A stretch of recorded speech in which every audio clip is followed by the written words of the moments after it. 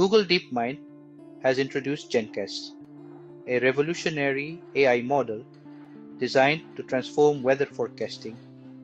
Built using state-of-the-art AI methodologies, this system promises faster, more accurate predictions, aiding decision makers in sectors like disaster management, agriculture, and climate research. Here's a closer look at how GenCast works, its underlying technology, and how users can integrate it into their workflows. GenCast marks a significant evolution in weather forecasting through its use of diffusion models, a type of generative AI technology. These models are adapted to Earth's spherical geometry, enabling them to simulate the complex probability distributions of future weather scenarios. GenCast was trained on 4 decades of global weather data from ECMWF's ERA 5 archive, which includes variables like temperature, wind speed, and atmospheric pressure.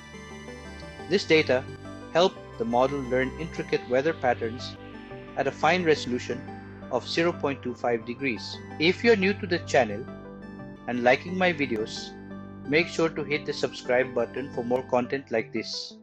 Thank you for your support. Unlike earlier deterministic models that generate a single best guess forecast, GenCast produces an ensemble of 50 or more predictions, each representing a possible trajectory of weather events. This approach not only enhances accuracy, but also quantifies uncertainty, helping users prepare for various outcomes. During testing, GenCast outperformed ECMWF's Operational Ensemble System, or ENS, in 97.2% of scenarios, particularly excelling in longer-term forecasts beyond 36 hours. It also demonstrated exceptional skill in predicting extreme events like tropical cyclones and high wind speeds. GenCast achieves its forecasts remarkably quickly.